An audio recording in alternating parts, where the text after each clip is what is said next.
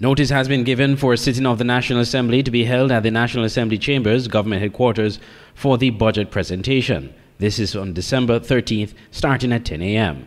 During this session, the focus will be presenting the annual financial statement and budgetary proposals for the 2024 fiscal year. Following this, budgetary debates will continue on Thursday, December 14th.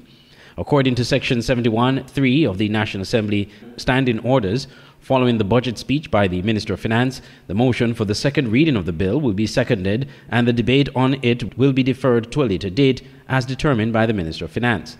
Section 71(4) specifies that the debate on the second reading of the bill should focus solely on the financial and economic status of state and the broad principles of the government's policy and administrative approach as reflected in the bill and the estimates.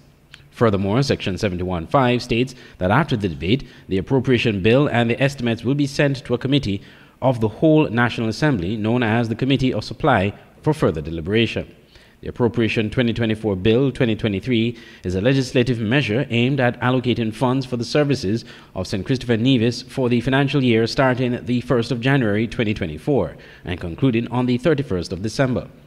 Further information, including the order paper and other relevant documents, will be made available later. Interested individuals can access copies of the bills on the St. Kitts and Nevis Information Service website at www.sknis.gov.kn, specifically in the Bills section. I'm Andre Huey for SKN Newsline.